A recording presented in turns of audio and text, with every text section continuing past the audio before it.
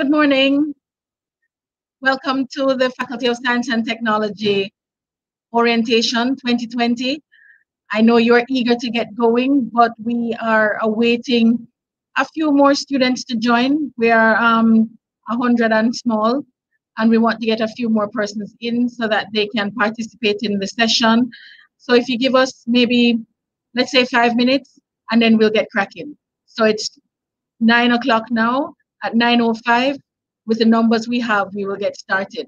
Once again, welcome to the Faculty of Science and Technology, and I'm looking forward to spending some time with you this morning.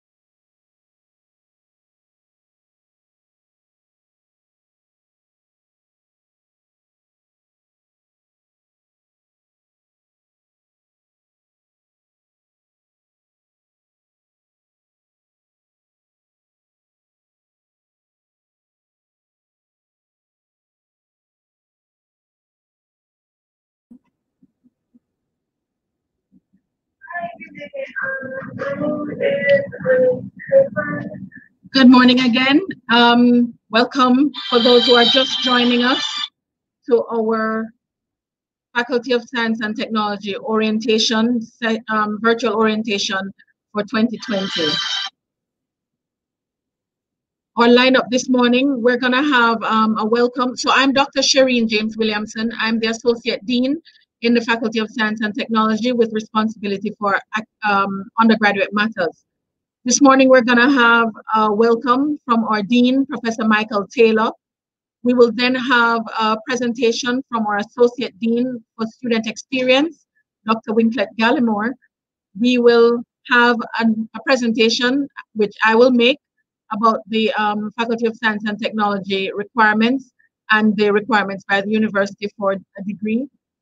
We will also have presentations from Dr. Jasmine Lawrence. She will speak with us about the foundation courses, and she will give you information on all that you need to get yourself started with our foundation courses, what to select, how to get cracking.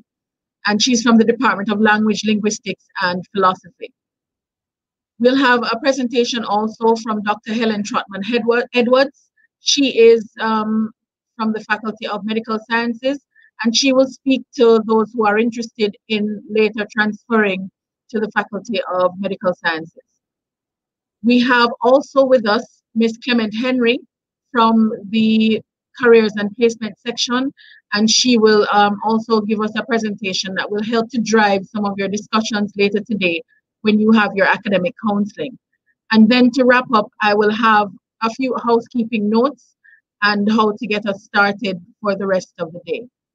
So without further ado, I would like to welcome our Dean, our Dean for the Faculty of Science and Technology, Professor Michael Taylor. Thank you very much, Dr. James Williamson. Students, parents, family, friends, everybody, it is my great pleasure to welcome you to the Orientation 2020 for the Faculty of Science and Technology. As you have heard, my name is Michael Taylor, and I am the Dean for the Faculty of Science and Technology. I just want to take a very few minutes, and the first thing I really want to say to you is congratulations. Congratulations, because in fact, you are at the start of your journey as a university student. For some of you, you are the first in your family to attend the university, and that's a fantastic thing. For others of you, you are completing a long tradition of your family going to the university. But it doesn't matter, irrespective of what category you fall in, you must embrace this moment. You must feel proud of the achievement that you are starting university, and you must take the congratulations that are being offered. In truth, this is a very challenging time, in the history of the world, really, and in our country.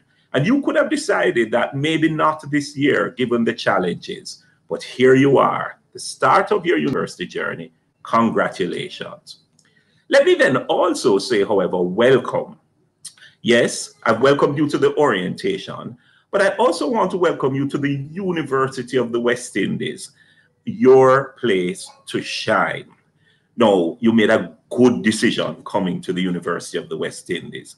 The University of the West Indies is the #1 ranked university in the Caribbean, according to the Times Higher Education, in the top 2% in Latin America, and in the top 4% in the world. Welcome to a world-class university. And then, of course, welcome to the Faculty of Science and Technology. We consider our tagline here is that we are the go-to place for science knowledge, research, and solutions. Certainly the go-to place in our country, in our region, and for some aspects of our science in the entire world. If you made a good choice to come to the University of the West Indies, you certainly made a great choice in joining the Faculty of Science and Technology. Let me quickly just give you a little bit about the Faculty of Science and Technology. Here are some numbers that you may want to bear in mind. When you join us, you are joining 3,000 other students in our faculty. Not all of them new, but across all year groups, we have 3,000 other students.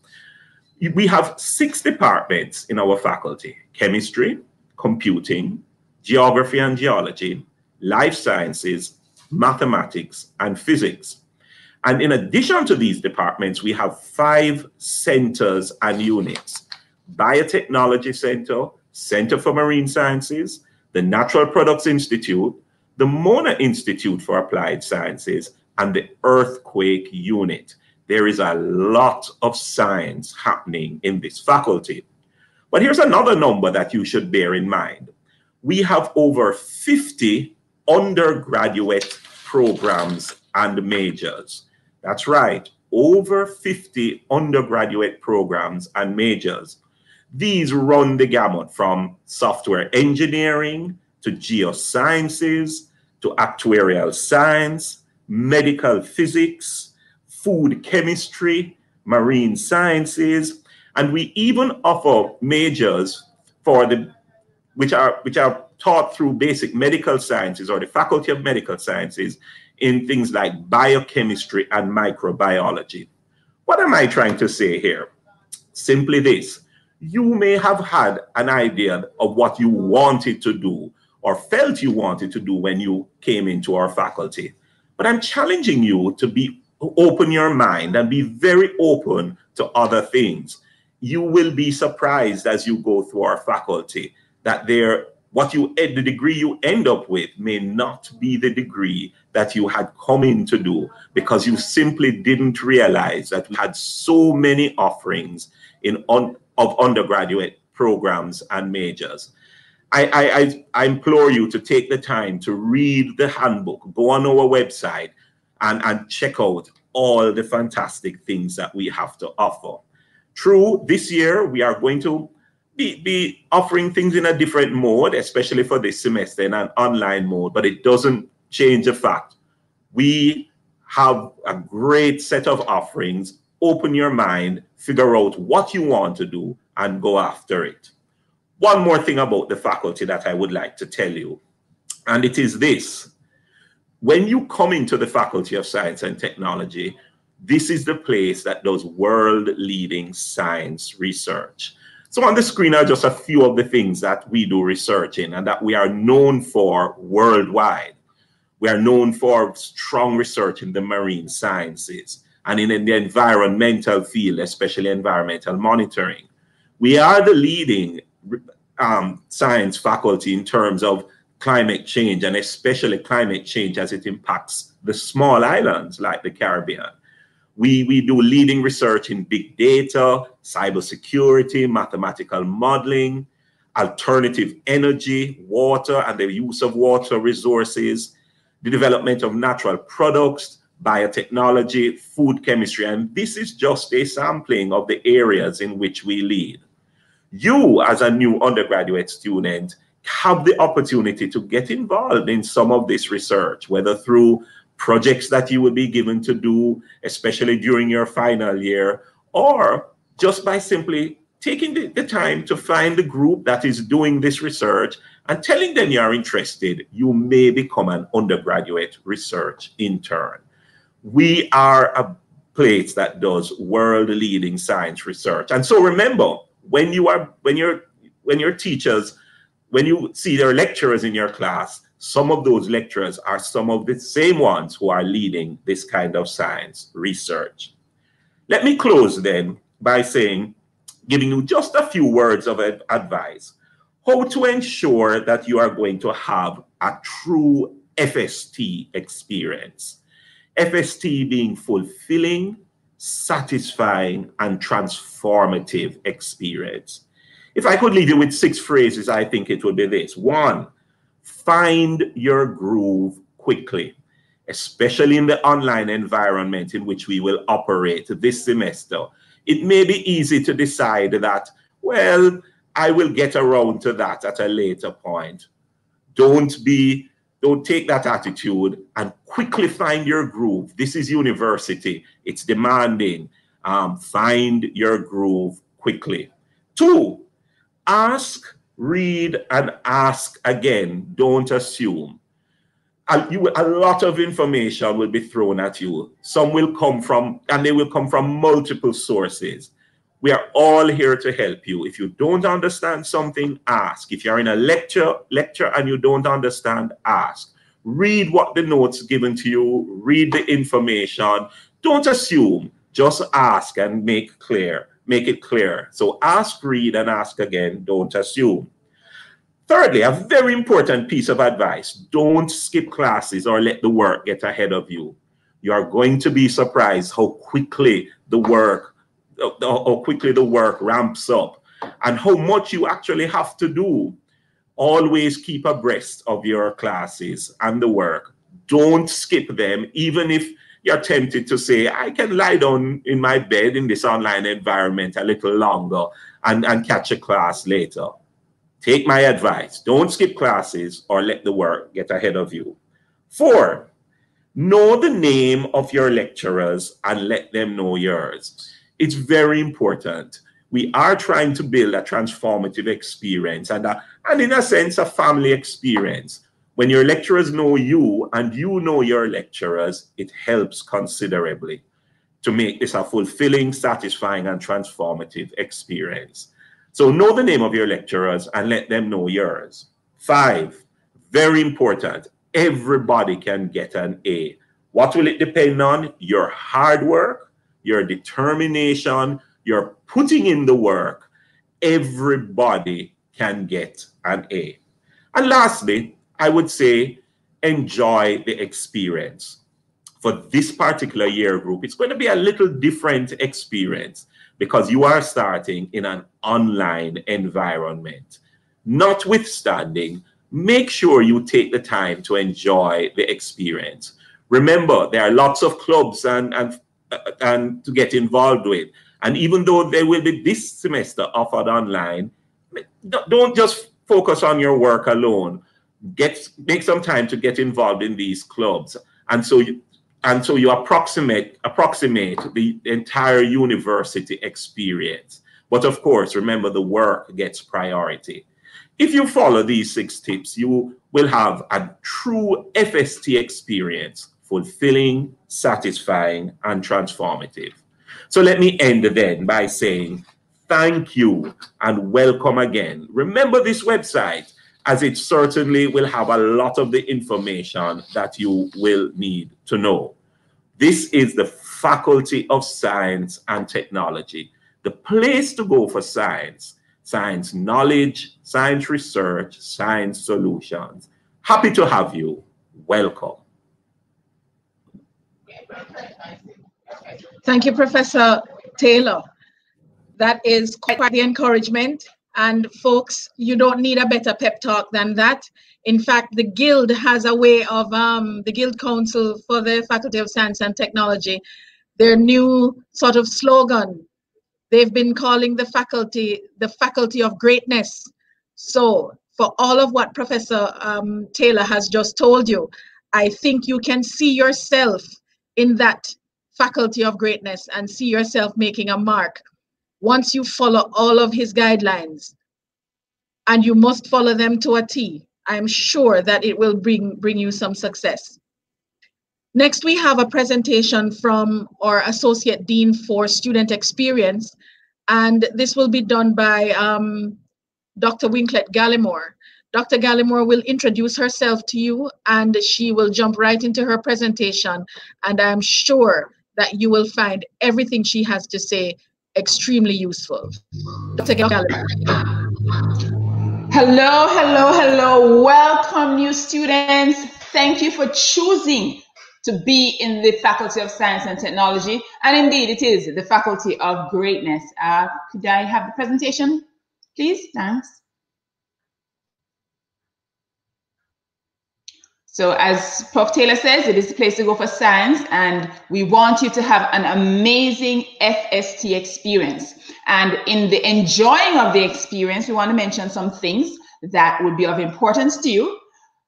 First off, you need to check the FST website. There's a lot of good, useful information on the website. Check it out. It will be of benefit and value to you. So ensure that you have the FST website at easy access. We also have internship opportunities. Of course, we know we're in a different environment, you know, but there, in the past, we have had entities like Huawei where people have done internships. So there are amazing opportunities. Reach out and you will be able to be facilitated in that regard. The dean spoke about becoming a member of an FST club or society. The students, the student body, they're working hard to ensure that this is a virtually amazing experience. And so ensure that you sign up to be a part of a club or society. We also want to tell you, you can get a scholarship. Why pay for your education yourself? You can get a scholarship once the GPA is at a good level. Of course, you know, persons will tell you that, you know, first year doesn't really matter. But the truth of the matter is, if you want a scholarship, you need to have a good GPA. And so it means you need to hit the ground running. As soon as you start, let's get it going. All right. We have awards that we offer to students here in the faculty. Chemistry, computing, geography, geology, life sciences, math and physics. You know that these are our departments, and we are more than happy to give out awards to those who are deserving of it. And so why not you? To be an awesome opportunity. Also, we want to let you know that you can order an FST shirt or a personalized jersey, and I understand masks are also in the offing. So that is through the Guild of undergrad students, and so you can figure that out when they give you the requisite information. Then you can ensure to represent in an FST t-shirt. We want to also let you know that we have a Dean's Honor Roll or commendation list. So it means that as long as you do the work, you will be appropriately acknowledged and recognized, and it is a prestigious list to find yourself on. And so, as I said, hit the ground running. Well, in terms of our other types of activities, you know, the CB5K is probably not going to happen this year, but listen out for other times and other activities that we'll have together as a team. We have the first year experience program, which is a program that's university-wide. So when you get that notification, sign up for the FST experience, the first year experience. We have student success coaches within the Faculty of Science and Technology that can help you on this journey. We will have motivational sessions. The FST Guild will have FST Week activities. It's usually in semester 2. We have the Honor Society, currently it's chemistry and physics, but we're sure that the other departments are going to log on so that you can be honored in the Honor Society. Of course, you know that's GPA related, so it's all about getting in that work in order to get that recognition. All right. We will also have volunteering opportunities, maybe a little bit different this year. The study skills workshop that's facilitated through the faculty office. And the last thing I have here is walking the track with Team FST. In the past, we have teamed up with the Jamaica Cancer Society for Relay for Life. You know, you all need to have a social conscience. And the truth also is that here in the Faculty of Science and Technology, we're doing a lot of research related to cancer, and we want to get rid of that scourge of cancer. And so this is part of what we're doing to team up with the Jamaica Cancer Society for that. There are a couple other things that I'm excited about that I want to tell you about in terms of program. This is the Holistic Development Program. Now, guys, we just spoke about being up academically, but it's always wonderful and great to have a high IQ.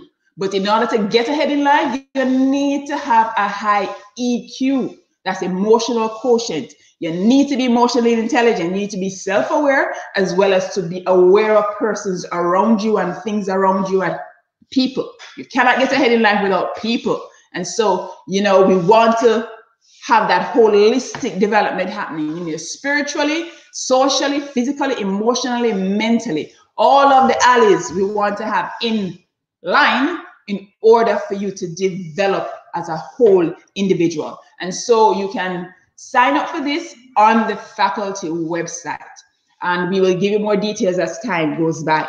The other thing that I'm excited about is the first gen FST. So we know that there are some of you, you are your pioneers, the pioneers in your family. You are the first in your family to actually enter a tertiary institution, not your parents, not your grandparents, and so you're a pioneer. And there's a great joy in being a pioneer, but there also can be great trepidation and fear in being that pioneer. And so we want to support you in this regard. So we will give you access to different resources. We also will have interviews from persons who have been first in their family and they made it through successfully. And so there are a lot of things you can glean from persons who've been where you want to be in life. All right, and so that is the first gen program. You also can sign up for that on our faculty's website. We also want to let you know, we spoke earlier about our student success coaches.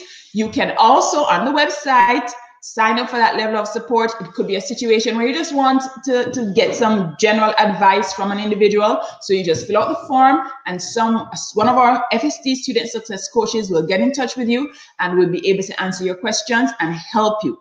Our job is to help you through this journey. This is an amazing opportunity to learn and to change and to grow, guys. And I really want to encourage you to take advantage of everything that you have available to you.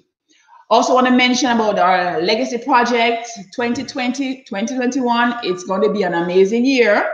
And so there's a beautification project that we want to be involved with, and we want you to be involved with too.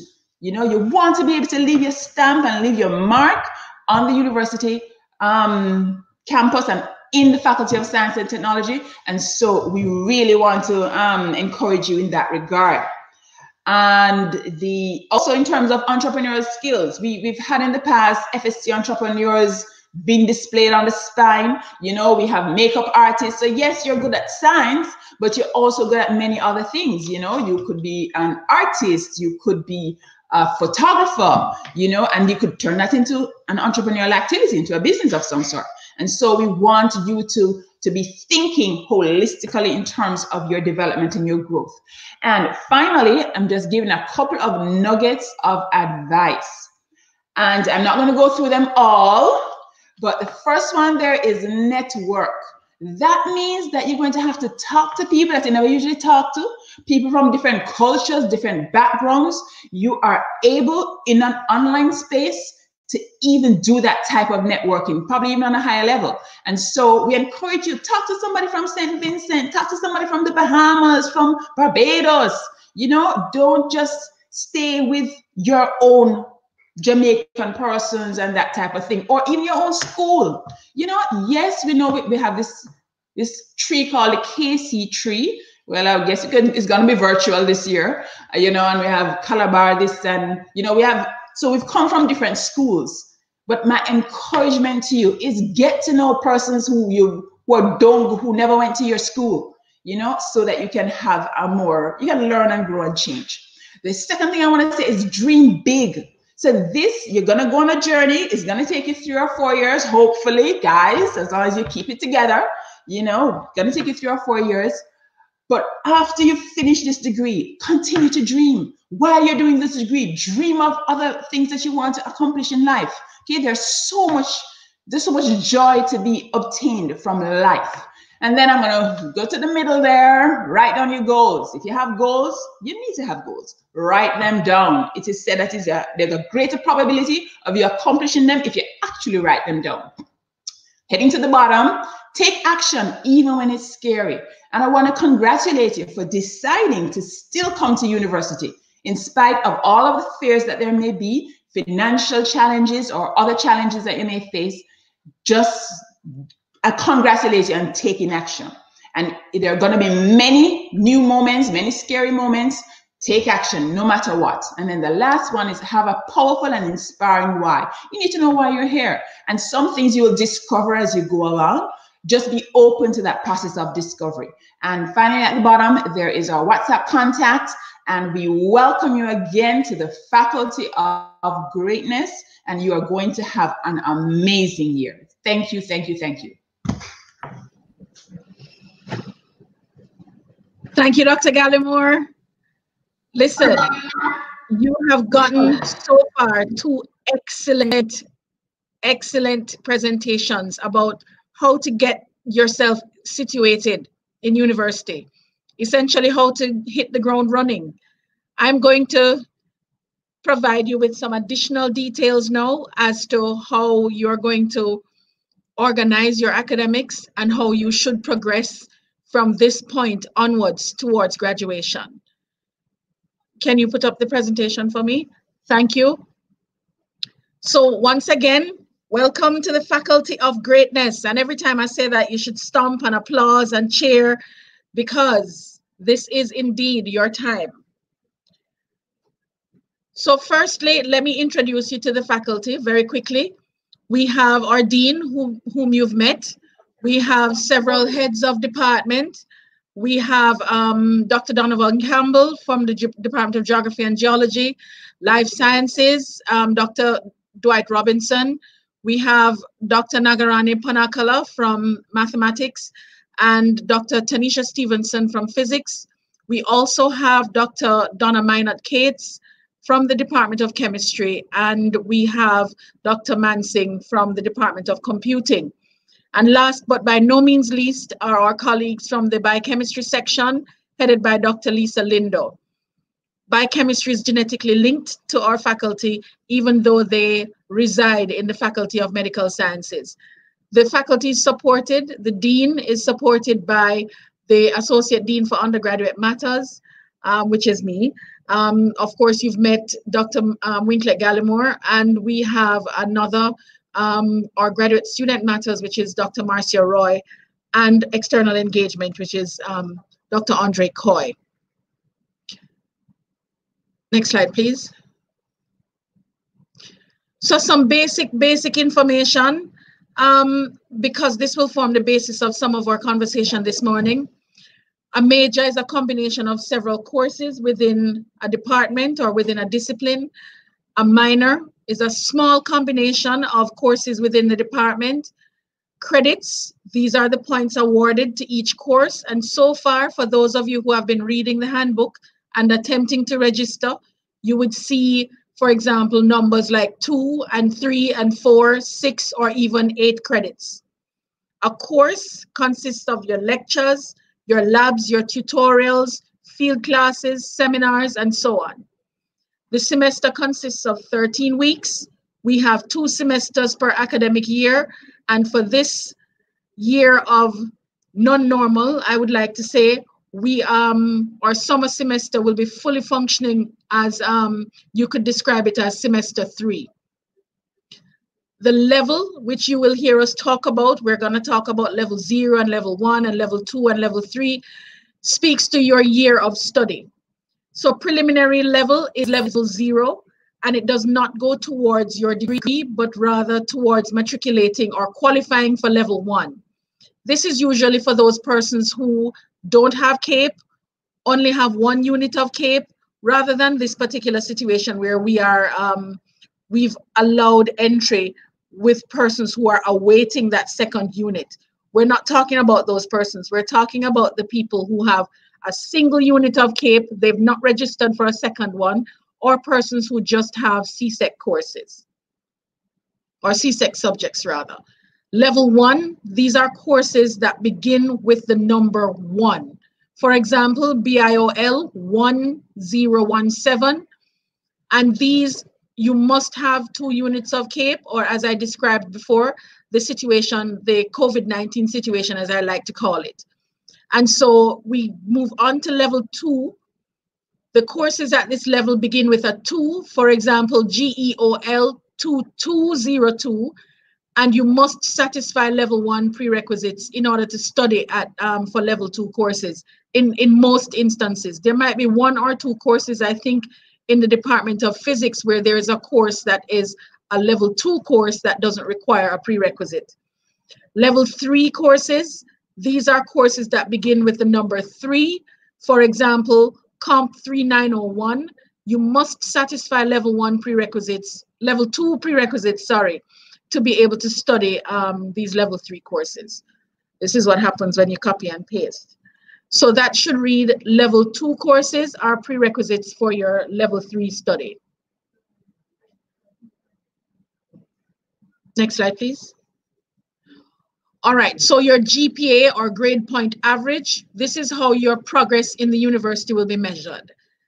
This is very, very important, as this is a metric by which you are judged.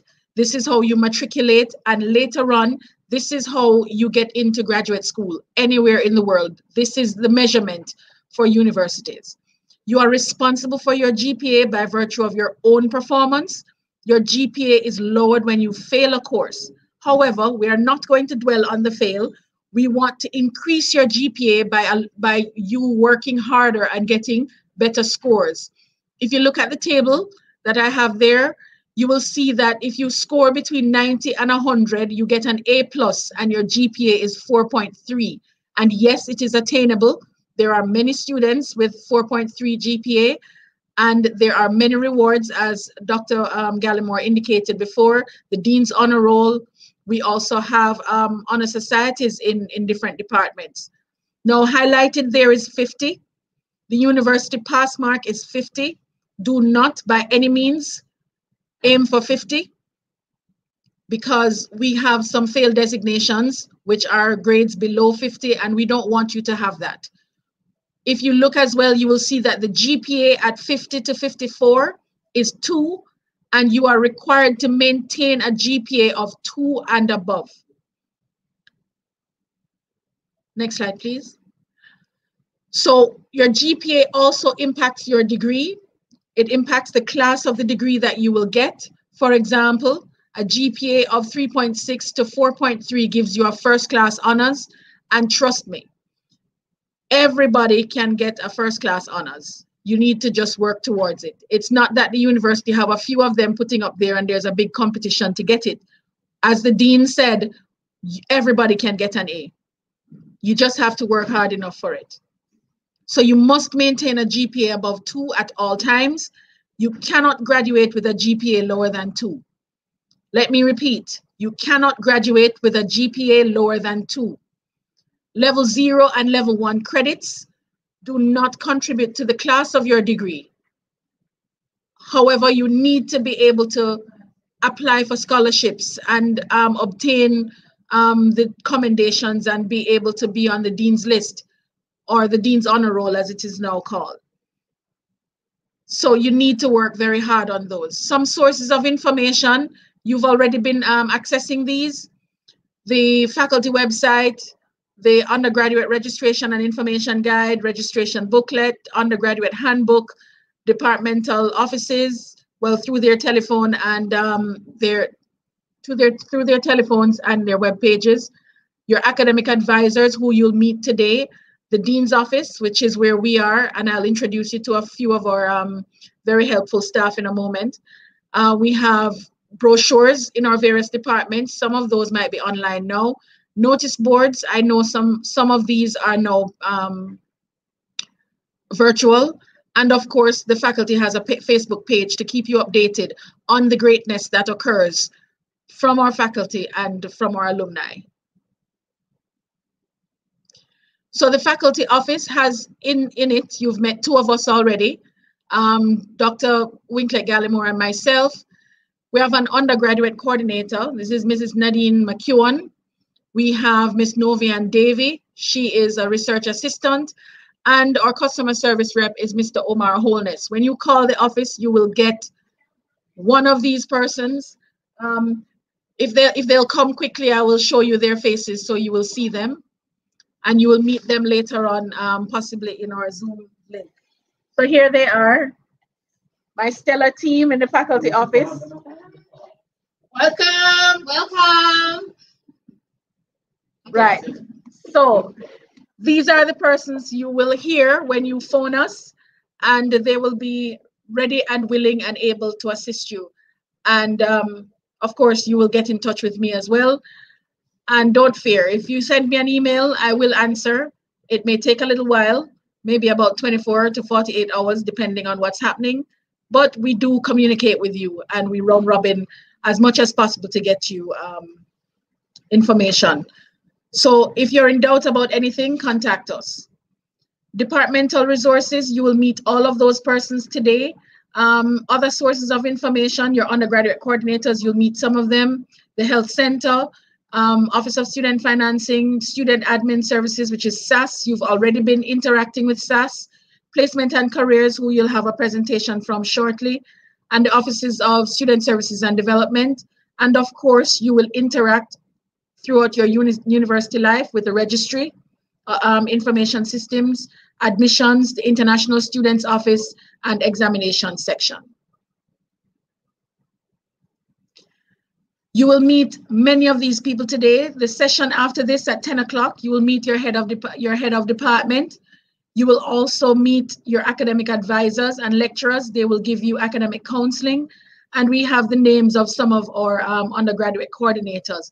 But time will not permit me to go through them, but I am almost certain before the week is out, you will meet one of these persons, if not all of them. Next slide, please. All right, so university requirements, very quickly. You need a minimum of 93 credits to graduate.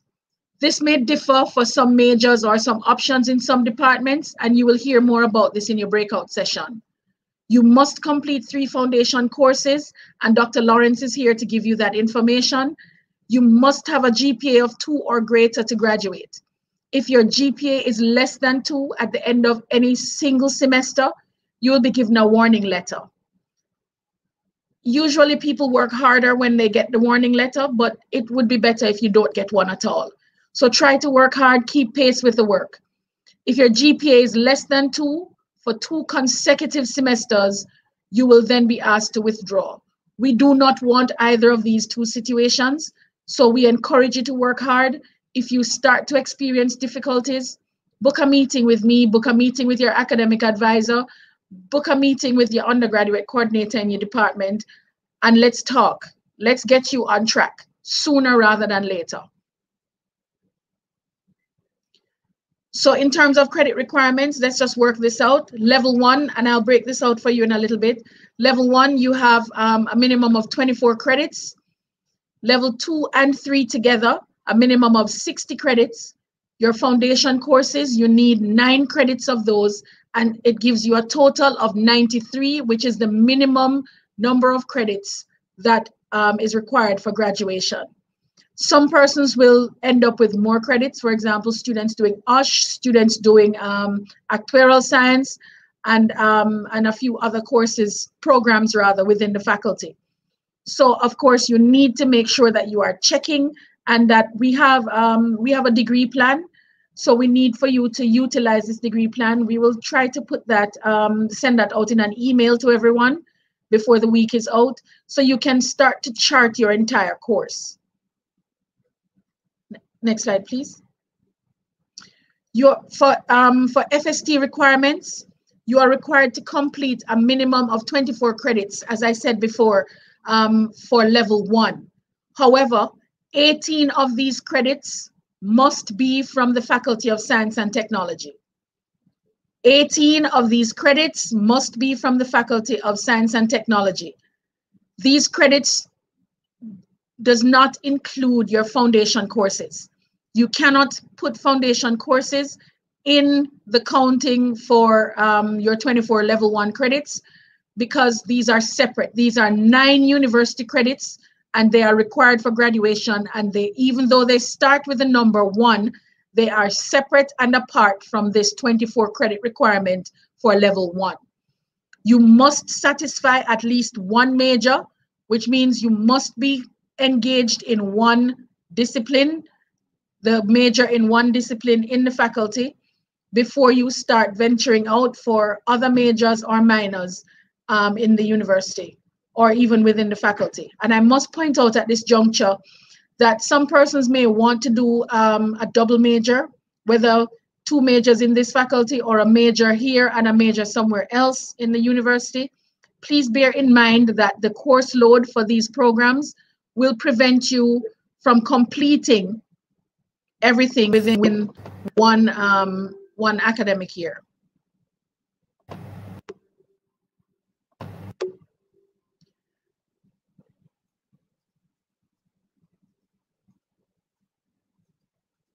Just bear with me a moment. Something has come up on my screen and I'm not able to see anything.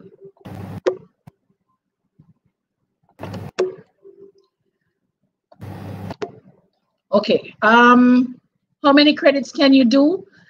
So for for CSEC, persons with CSEC passes, you're going to be doing prelim. You must do prelim because prelim is the only gateway towards level 1, which is where you actually begin your degree study.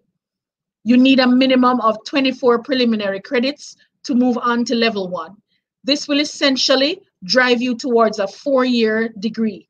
And this is termed lower level matriculation because you're going to start at level 0, then level 1, then level 2, then level 3, 4 years. There's no way around this. This is what must be done.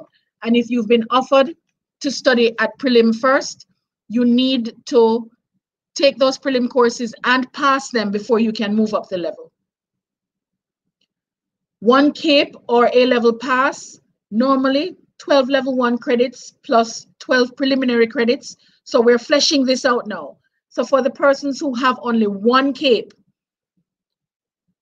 you will need 12 level 1 credits, so you can take the credits, you can take courses in the discipline for which you have that CAPE. For example, if you have computer science or if you have chemistry as your single CAPE subject, you can take level 1 courses in computing, you can take level 1 courses in chemistry if chemistry is a subject you have. But you must do preliminary subjects or preliminary courses in the second discipline, in any second discipline that will assist you in obtaining your degree. Can you click down so we have everything on the screen? I think I'm now at 2 or more CAPE subjects. If you have 2 or more CAPE level or A-level passes, normally you can do 24 level 1 credits. So if you have from 2 disciplines, for example, biology and chemistry, you should be able to take biology at level 1 and chemistry at level 1. You can take a 3rd discipline because you can take up to 36 level 1 credits. And this will allow you to transition into various areas. Now, some persons might choose, even though they have 2 CAPE subjects, maybe they wanted to do biology, but they didn't get it at CAPE, but they have math and they have physics. You can go ahead and study preliminary biology to be able to move into level 1 biology, but you must have the prerequisites, which is your CAPE discipline, to be able to do the discipline of your choice. Okay, there's no getting around it. And lastly, repeating a course which you have already passed is not allowed. So we would prefer for you to pass everything with good scores and then just move on to the next level. So if you do prelim and you've passed that prelim course, that's it. Just let's move on to the next level and try to complete our degree in good time. Next slide, please.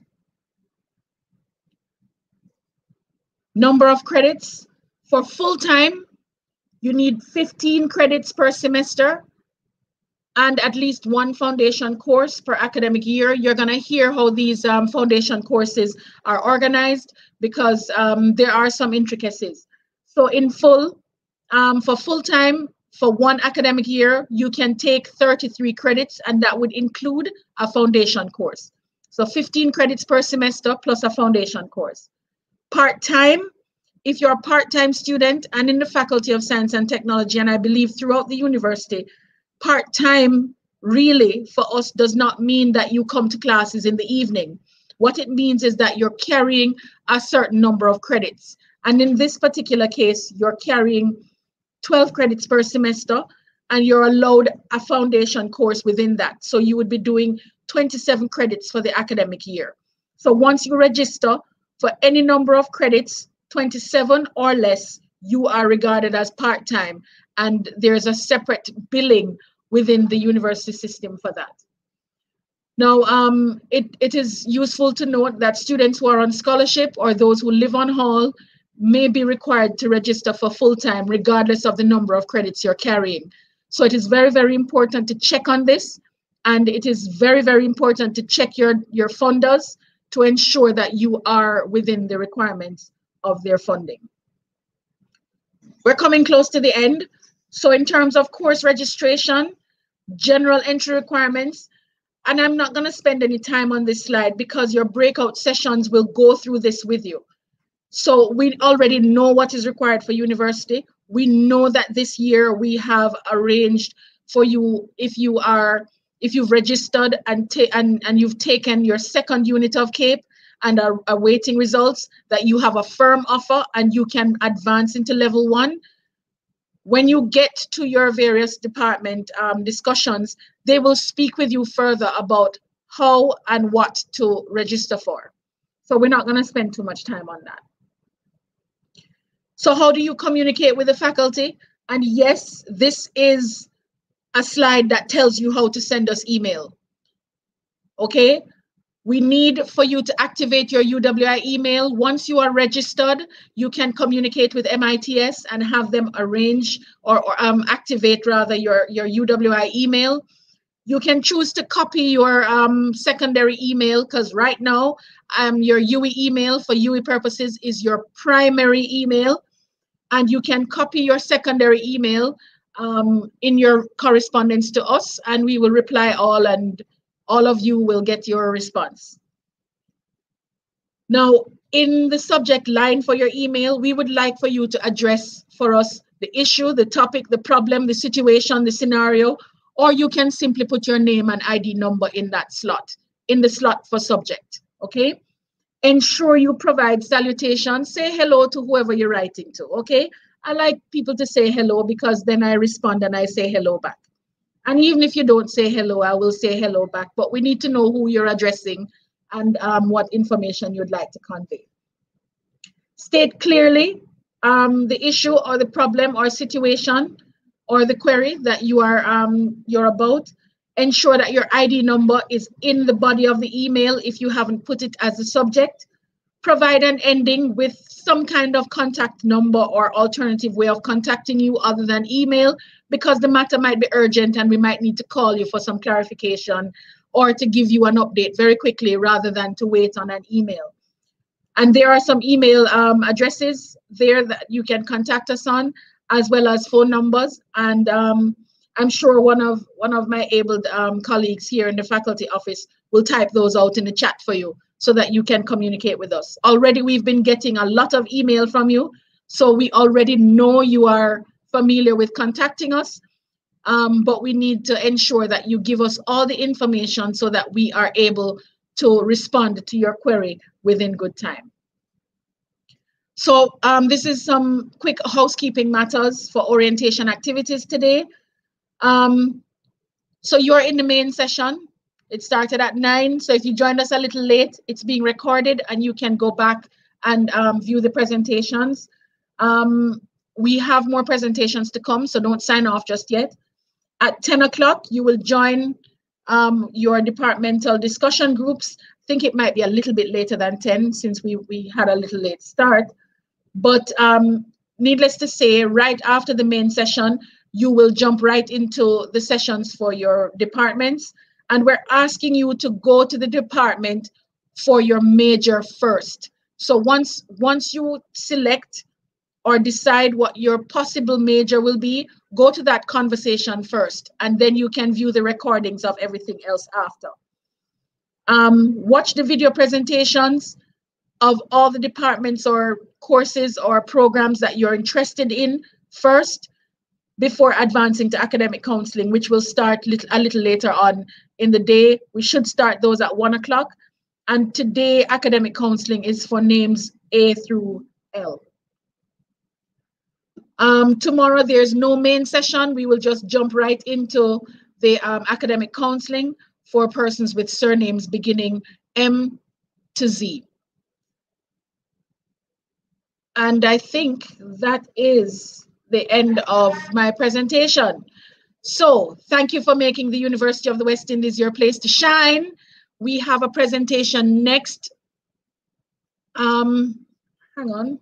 Our next presentation is from our colleague in, I think I'm missing out now. We're going to have a presentation on our foundation courses. I'm sorry.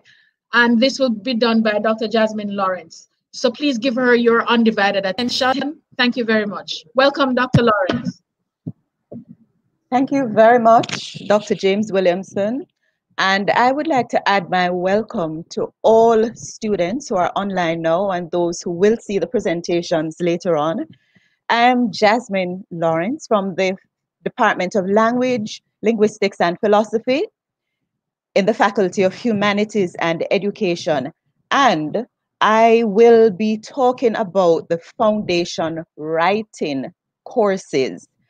I will not be able to say a lot about your other foundation courses, except to say that for the other foundation courses that you will do, you can actually exchange them with an elective.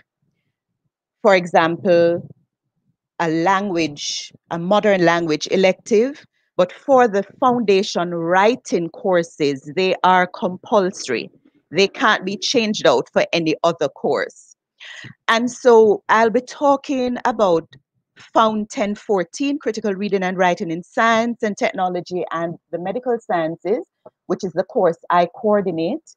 And I will say a little bit about Found 1019, Critical Reading and Writing in the Disciplines. I like to start with quotations, and because it is a writing course, here's the quotation that I'd like to share by Jean-Jacques Rousseau. He says, "However great a man's natural talent may be, the process of writing cannot be learned all at once." And I'd like you to bear that in mind as we go through the presentation and as you go through your courses in the department. Next slide. We like to start by introducing you to who the distinctive UWI graduate is, because this is somebody that we are trying to create within the foundation writing courses. So, critical and creative thinking, effective communicator with good interpersonal skills. COVID has led us into an environment where IT skills and the ability to be literate in how we receive information is becoming very, very important. And we would like, in the end, to have a graduate who is guided by strong ethical values, somebody who is culturally aware, somebody who is globally aware and well-grounded in regional Caribbean identity. We teach academic writing using academic language. And when you get into your courses, all right, when you get into your classes, you will learn much more about academic language, which some of our students think is a different language from what they learn, you know, in CSEC and CAPE and so on. I'd like to point out that this is a writing course. A lot of students confuse our courses with English, but we're actually doing writing. We're trying to build your academic language proficiency. And we work in partnership with your faculty. We work in partnership with the departments in your faculty to ensure that the writing that you do at this level is suitable for the kind of writing that you will do even post academia. So we introduce you to the genres of writing that you will use in the Faculty of Science and Technology. We don't go in depth by any means. We leave that to your second and third level courses. So let me talk a little bit about Found 1014, which is a 3-credit course. And in order to take Found 1014, you must be a science and technology or a medical science student. You must have a grade 1 or 2 in CAPE Communication Studies or CSEC English grade 1, or a level 1 pass in the English language proficiency test. I'm going to tell you a little bit as well about Found 1019, which is a 6-credit course. And this is where the complexity that Dr. James Williamson mentioned comes in, because outside of your 24 credits, you will do your foundation writing course, and Fountain 14 is a 3-credit course. However, if you fail the English language proficiency test, or if you do not have the prerequisites, then you will register for Fountain 19, which is a 6-credit course. And if you add up your credits, 24 plus the other foundation course that you will do, whether you choose to do an elective or to do the specific alternative foundation course, then that will take you up to 30 credits. If you have to do Fountain 19, this is where 33 credits comes in, because Fountain 19 is a 6-credit year-long course. So you start in semester 1 and you carry over this 6-credit year-long course into semester 2. So if you haven't sat the English language proficiency test, you would not register for Fountain 19. You will register to sit the test to see if you can actually get into the 3-credit Fountain 14 instead. Let's talk a little bit about semester 1 in Fountain 14.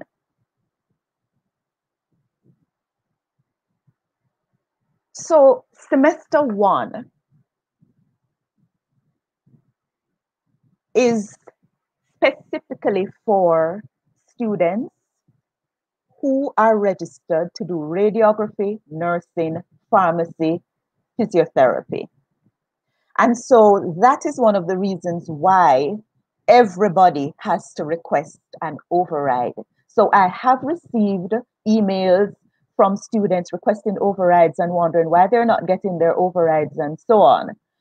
We have to prioritize students in nursing, pharmacy, physiotherapy, radiography this semester.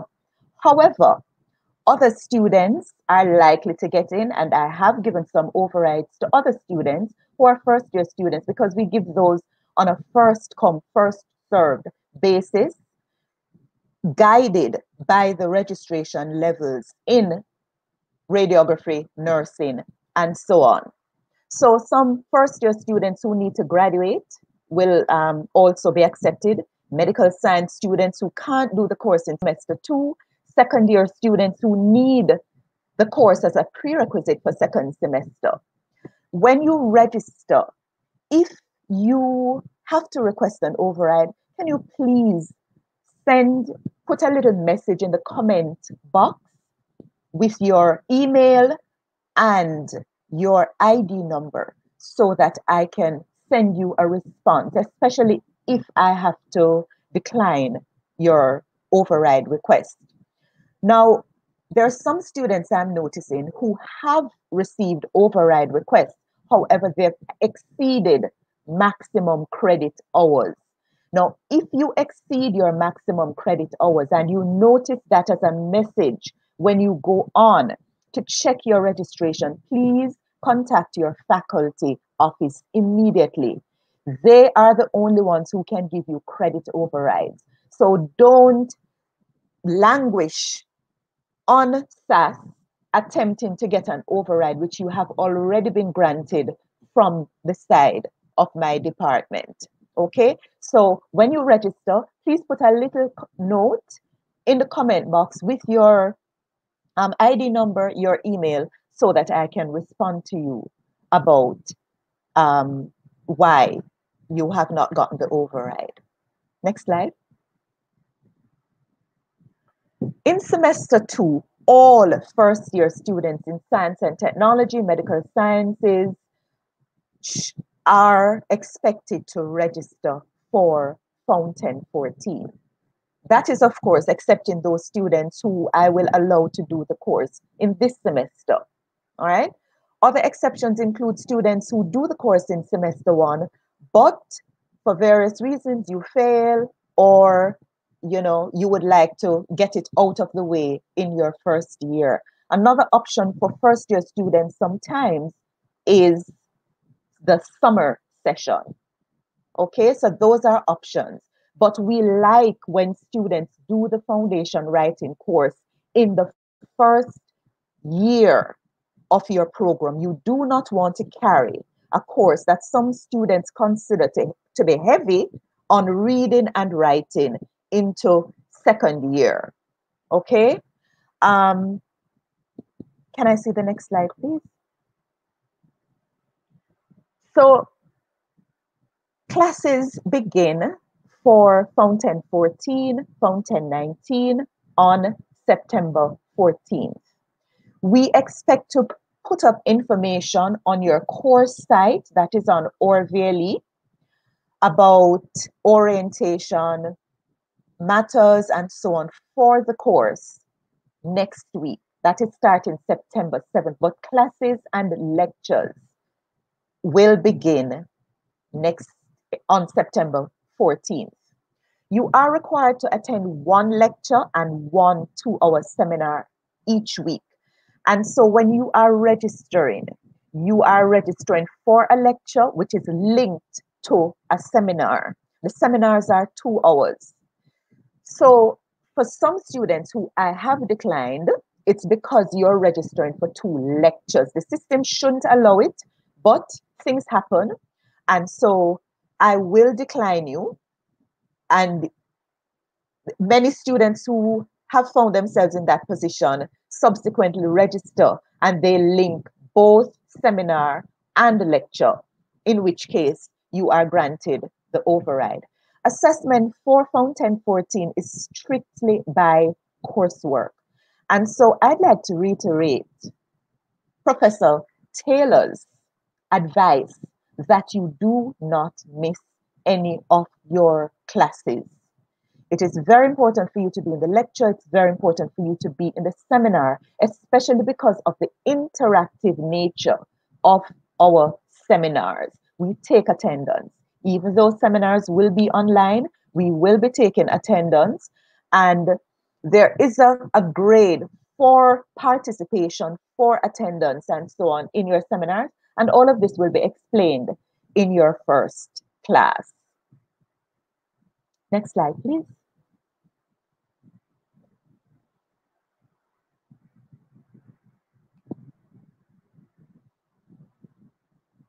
Next slide, please. Now, in the first week of the semester, and I am suspecting that this is going to be next week into the week of September 14th, the library will advertise their UE link sessions. As first-year students, it's very important for you to understand how to navigate the systems in the library. And these sessions are mandatory for students who are registered in Fountain 14 in both semesters 1 and 2. The sessions are held through the libraries. There is an online sign-up sheet, and the relevant information will be posted on Fountain 14's course site on ORVLE. Please do not postpone your writing course, your foundation writing course, for reasons I've hinted at earlier. As you progress in your university life, the courses get progressively more difficult. Level 2 courses are more difficult than level 1 courses, more challenging as you get into level 3, especially when you have to write your major papers and so on. So you don't want to leave it until second or third year. Also, there are courses in second and third year. For example, students who are doing engineering and other students who are doing other courses, which your faculty will tell you about, you will need Fountain 14 as a prerequisite. You certainly don't want to leave this course until summer school of the year before you graduate. And I think you can work out all the reasons why. Okay, so this is a course that you should do early. And I want to say something there about the perception of Fountain 14, which is one of the reasons why students tend to delay and delay as long as they can get away with it. Over the past 2 years, we have responded to students' complaints and comments about Fountain 14, affectionately called CRIT. And we have put in a number of different changes, which has seen our pass rate lingering in the 90 and above percent. Okay? So if anybody tells you that we have a high failure rate, do not listen to them. Over the past 2 years, the pass rate in Fountain 14 has been over 90%. Okay, so don't listen to the naysayers. Next slide. The coordinators I've indicated are myself, and my office hours are on that slide, Mondays and Wednesdays, 12 to 1 for Fountain 14 students, and online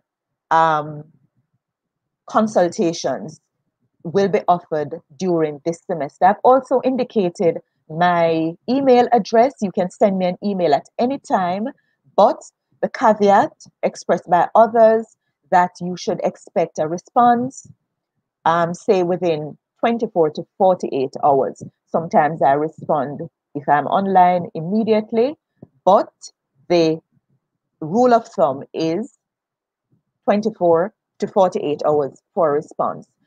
I have also included the coordinator for Fountain 19, which is a year-long course. Her name is Miss Dijon Lingo. Her office hours, Tuesdays 12 to 3, Wednesdays 4 to 6. And her email address has also been included on the slide. And I believe she will also be doing online consultations during this semester. In the final slide, I'd like to leave you with a quote. Remember, we started out by saying writing is a process. You fail only if you stop writing. And so we know the perception of writing and all that goes with it. However, I'm going to ask you to not skip classes. So, to reiterate what your dean said, what Dean Taylor said, don't skip classes, know your lecturers' names. Everyone can get an A. As I indicated, our pass rates have trended up. We're now in the 90+%, and the quality of the passes have been getting much better as well, as students have been striving to get A's in this course that is intended to help you become the ideal UWI graduate and to support all your lecturers in the Faculty of Greatness. Thank you so much for listening to this presentation. Any questions you have can be sent to my email address, which is in the slide. Thank you. Thank you very, very much, Dr. We now Lawrence. go back to Dr. James Williamson. Thank you very, very much, Dr. Lawrence. As always, very, very informative and extremely useful, and some very good tips there. Those tips you can carry over into all of your courses. And just to follow up very quickly from something Dr. Lawrence indicated, there are 2 other foundation courses. One is Law, Governance, and Society. That's found 1301. And there is Caribbean Civilization, which is found 1101. Both of these are required for graduation. However, as she indicated, you can exchange one of them for a foreign language, a modern language, which also includes Haitian Creole and Chinese. You cannot, however, and please listen carefully, you cannot exchange any of these for sign language.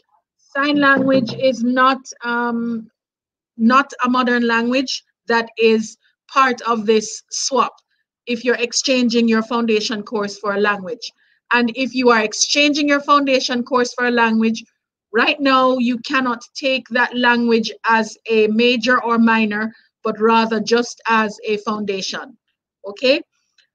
Without further ado, I am going to invite the presentation for Dr. Trotman Edwards. The Faculty of Medical Sciences is also hosting their orientation this week, and I am incredibly grateful that Dr. Trotman Edwards was able to assist us this morning.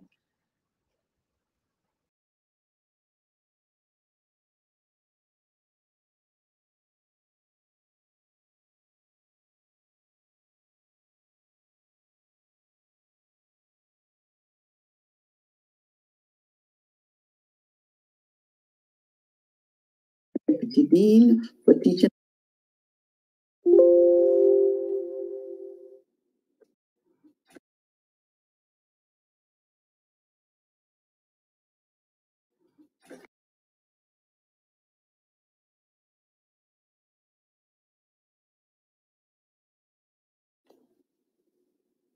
Good morning. I am Dr. Helen Trotman Edwards. I am the Deputy Dean for Teaching and Learning in the Faculty of Medical Sciences, and I'm also the MBBS Program Director. I would like to first start by welcoming you to the UWI Mona campus. Congratulations on your achievements. The fact that you are here attests to your resilience during these unprecedented times of COVID-19. Some of you may be interested in ultimately entering the MBBS DDS program. So I'm here just to give some general information about admission criteria for entry into the program. Now, entry into the MBBS and DDS program is highly competitive, and having achieved the minimum requirements is not a guarantee of acceptance. Applicants must be at least 18 years old by December 31st of the year of entry. Qualification for entry into these programs requires that applicants fulfill the general university regulations concerning matriculation and, in addition, the specific requirements of the faculty. Now, let us start with the academic requirements. Applicants must have a minimum of 5 CSEC or CXC subjects, general proficiency grades 1 to 3, and or GCE O-levels grades A to C in English language, mathematics, biology, chemistry, and physics. For applicants coming straight out of high school, we look at the CAPE or the GCE A-level examination results. A candidate must have passes in 3 2-unit CAPE or 3 A-level subjects according to the following schemes. A candidate may do chemistry, biology or zoology, and either physics or math. Or a candidate may do chemistry, biology or zoology, and any other CAPE or A-level subject, in addition to having CSEC or O-level physics. Please note that chemistry and biology or zoology is a must at the advanced level. If you are not doing physics at the advanced level, you must have CSEC or O-level physics. If an applicant wishes to transfer from the Faculty of Science and Technology after completion of the preliminary or level 1 courses of the program, the applicant must have a minimum grade of B in chemistry, biology, and any other year-long course. This includes psychology, or the applicant may choose to do microbiology in 1 semester along with biochemistry in the other, and this can be accepted as a year-long option. If the third subject is not physics, the applicant must have CSEC or GCE O-level physics.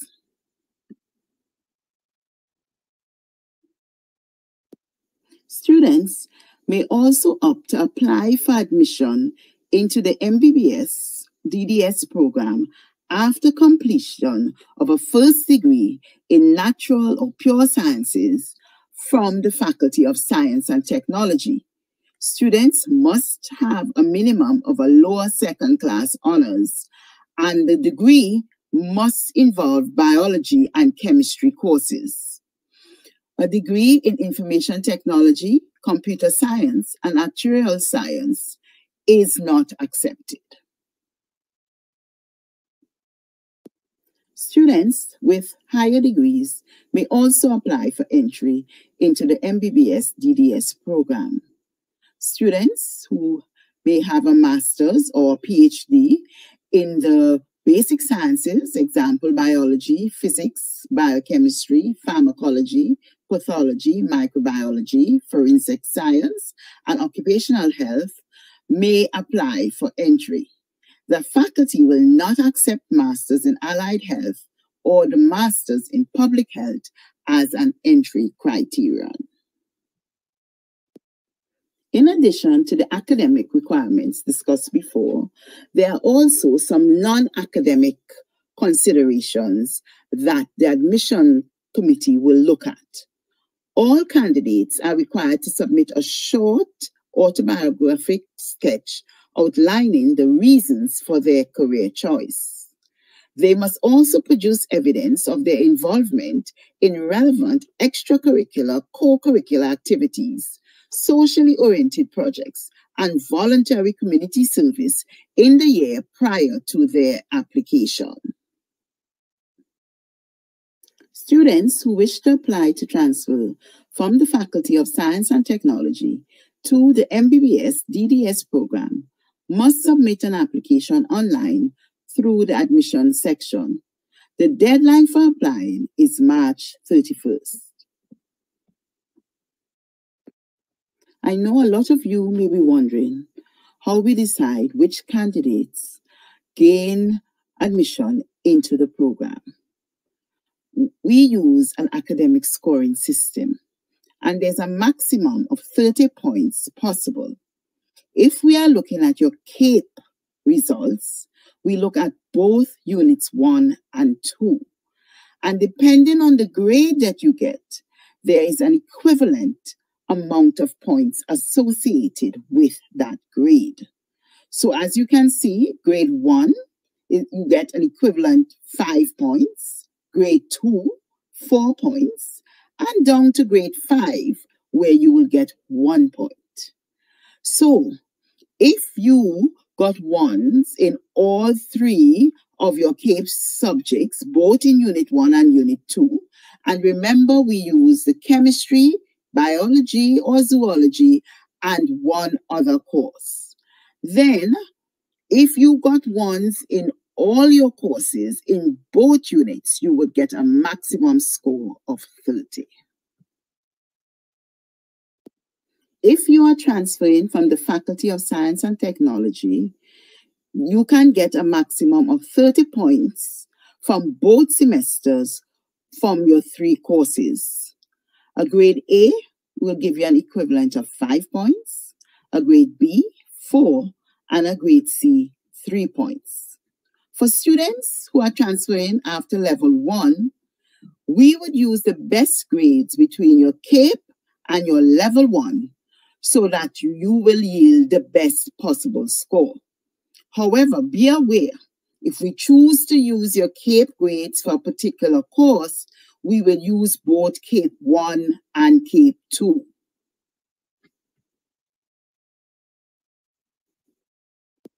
For applicants with first degrees, a first-class honors will be awarded 30 points.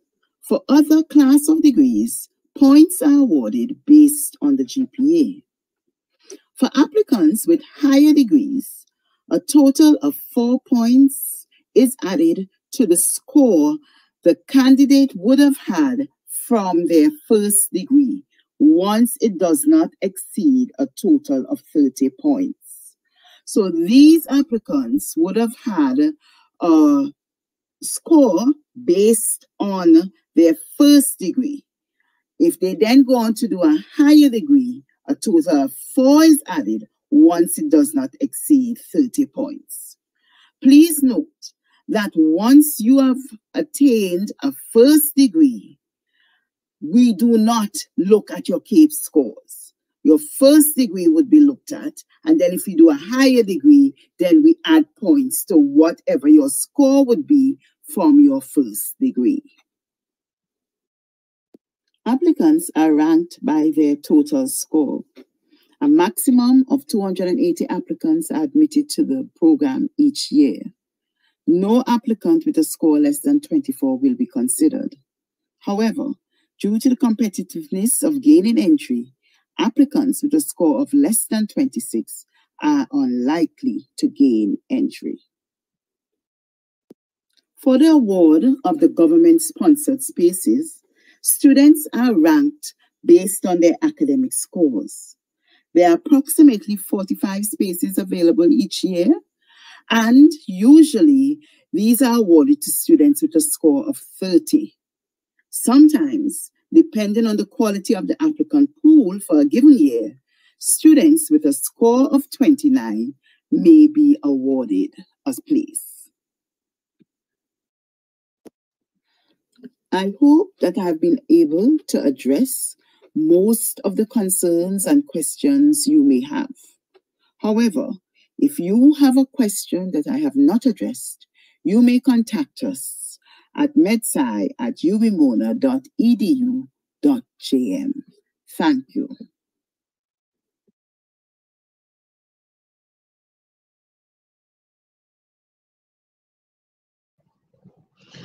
I would want to take the opportunity to thank Dr. Trotman Edwards for making that presentation for us. I know how stretched it would have been for her to be with us today and be elsewhere all at the same time. So I do hope for those of you who are interested in transferring to medicine that this information was very, very useful. At some point, we will try to index the various presentations so that you will be able to connect directly into the one that you need to hear. Okay, so at this point, we're going to ask our colleague from the Careers and Placement Center to come and speak with you for a few minutes. Her name is Ms. Clement Henry. Welcome, Ms. Henry, and I'm sure she has quite a bit of very, very good information for you. Thank you, Dr. Williamson. Good morning, first years, and again, let me say welcome to the University of the West Indies Mona campus. The Office of Placement and Career Services is here to assist you as you transition through university and also as you make the transition from university into the world of work. We do so through our career development programs, which are geared to assist you with all things career. Some of our programs are specifically geared toward first-year students, and I will be presenting on those this morning. One of which is SIGI3. Now, SIGI3 is a computerized self-assessment tool that is designed to help you decide which employment areas would best suit you depending on your interests, values, like, and abilities. You are given the opportunity to do a self-assessment, and based on the self-assessment, they will give you specific results based on the answers that you inputted into the software. You may also research general information about the nature of jobs and training regarding a number of careers, markability, etc. SIGI is accessed through our website. You log in using your ID number and your password, the same ID number and password that you use to get onto SAS.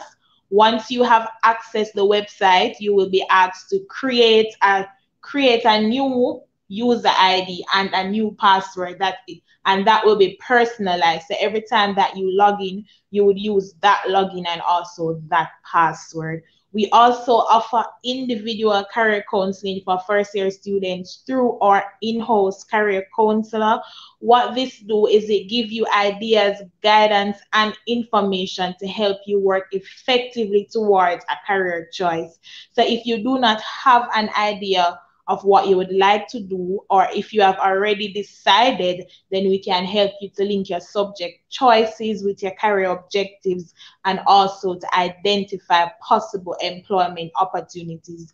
If you are interested in career counseling, you can send an email to careercounseling@gmail.com, and the career counselor will be more than happy to assist you.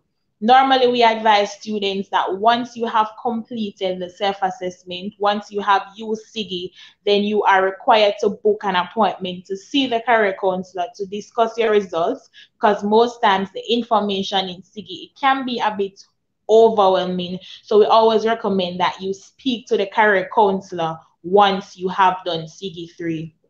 We also assist our first years with resume and cover letter construction, resume and cover letter editing. This is done through our website and also via Zoom, where we host resume clinics. We also host a number of seminars, which we dub the World of Work seminars, where we invite professionals from private and public sector organizations to present on topics such as how to write winning cover letters and resumes, the do's and don'ts of the interviews, the expectations of a UA graduate in the workplace, labor market information, the jobs that are trending, what are some of the skills that you need in the current job market. And recently we added a new one, which we have called the rights of the employee, because most times our students, they enter the workplace and they are not aware of the rights of their specific rights. So that is also a new seminar that we have added. These seminars will be held in October, and you will receive further information on those throughout in the weeks to come. We also have a program which we call the Job Shadowing Experience Program, where based on your major, you are placed in an organization for a period of 2 to 3 days to shadow someone whose career path is similar to yours. Example, if you are pursuing a degree in computer science, you'll be placed in the IT department of an organization to shadow somebody in that department. From that shadowing experience, you get to confirm your major, because you say, okay, this is what I want to do, or based on what you see them doing on a daily basis, you say, okay, this is not what I want to do. You also gain work experience as well, because you will be there with them for the 2 to 3 days. So you will also assist them as they go ahead and complete their duties. We also host a career exposition where we invite public and private sector organizations to showcase their organizations, showcase the different departments. They also have on-spot interviews for part-time and summer job as well. This is the perfect opportunity to build your professional network. We also facilitate our students through our referral system, where we refer students for part-time and summer jobs. We also facilitate internship opportunities for our student. If you are interested in applying for part-time or summer employment, this is done through our website. You complete the online application form, and after which you email a copy of your resume. These are just some of our programs, and all our programs are online.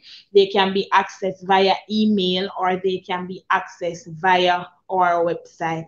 If you need further information, if you have any questions, any concerns, you can send us an email at placement@uwimona.edu.jm, and we'll be more than happy to assist you. You can also access us through live support via our website from 10 a.m. to 3 p.m. each day. Thank you again for your time, and we look forward to serving you for the rest of the academic year and beyond. Thank you. Thank you, Ms. Henry. Now, folks, I think we have provided you with so much information in this very short session that you should be able to hit the ground running and get yourself started almost instantaneously.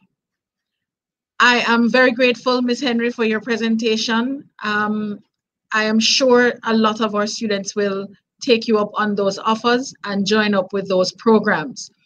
At this point, it's just for housekeeping. I know we've gone longer than our 9 to 10 slot, but I am sure you are quite pleased with what has taken place. I am.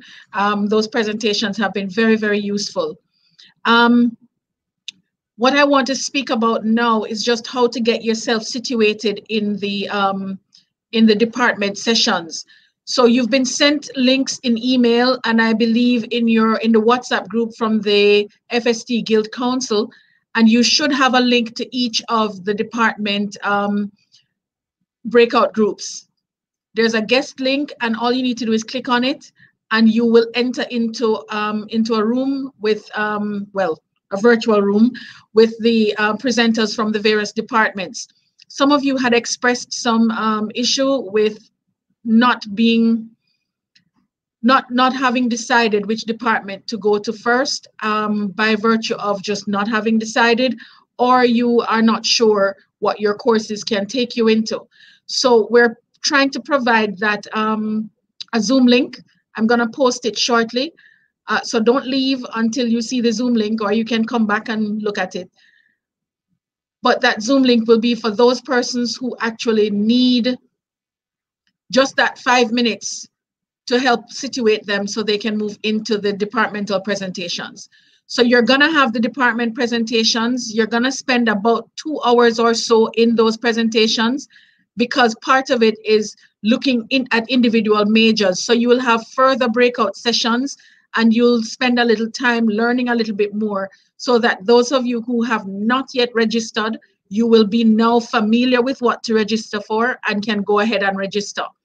There's academic counseling for those persons who still have some difficulty in terms of deciding, because maybe you're sort of in the middle in terms of where your courses lie, where your subjects lie in terms of CAPE and CSEC, and you need some further discussion because you are still not sure what direction to take things. So we have academic counseling for you this afternoon. So in your department sessions, they will give you all the housekeeping details, all the links to your smaller rooms within the big room, how things will happen, and you can communicate with the faculty office in the usual way. So if you bear with us, I will send the Zoom link in the chat so that you are able to join us and speak with us for about 5 minutes so we can get you situated. So once again, thank you very much for tuning in to our main session. And again, welcome to the Faculty of Greatness. We expect greatness from you, and we are sure that from giving you this particular start, that you will be encouraged to move forward. Before I run off, the very, very last thing that I will do is to allow you to hear quickly from our president of our Guild Council. She has, with her team, assisted us in organizing this main session, and they are running in the background doing all that we have been, what you've seen on screen here. So we want to reach out to them and tell them thank you. We want to thank all of our presenters, and I would like to invite Ms. Danielle Mullings to come talk to you for 2 or 3 minutes, and then we will move into our breakout sessions. So Ms. Mullings, join us, please. All right, good morning, everyone. I wanted to just stop by and say a few words as we're closing here. Firstly, it's an honor and a privilege to be this year's president of the FST Guild Committee, otherwise known as the FST GC. As we navigate through a time of immense change worldwide, we remain dedicated to enhancing your experience, whether online or in person. So on behalf of your Guild Committee, it's my distinct pleasure to welcome all new students to the Faculty of Science and Technology. We are the Faculty of Greatness, and it is going to be a great year. One of my favorite quotes is, if your actions create a legacy that inspires others to dream more, learn more, do more, and become more, then you're an excellent leader. And this is a quote from Dolly Parton. Therefore, I encourage each of you to get involved, meet new people, and believe in your potential to be great. Trust in your astronomical aspirations and set foot on this journey with a centered and focused approach. We believe in you, and we're here to work with you. I'm also going to encourage you to follow our social media pages at FST UEMONA, which you can DM us if you would like to get the different faculty department group chats, or if you'd like to get connected. We also post notices every now and then with information from the administration. So please stay updated on our Instagram, on our LinkedIn, on all our pages basically. And the last message I'm going to leave with you is to take care of your mental health during this time. I know it's a period of great anxiety, but each of us have the potential to be great as we're here in the Faculty of Greatness. So that's my message for you today. I implore everybody to do your best, give 100% where you can, and remember, stay updated on our social media pages. Thank you.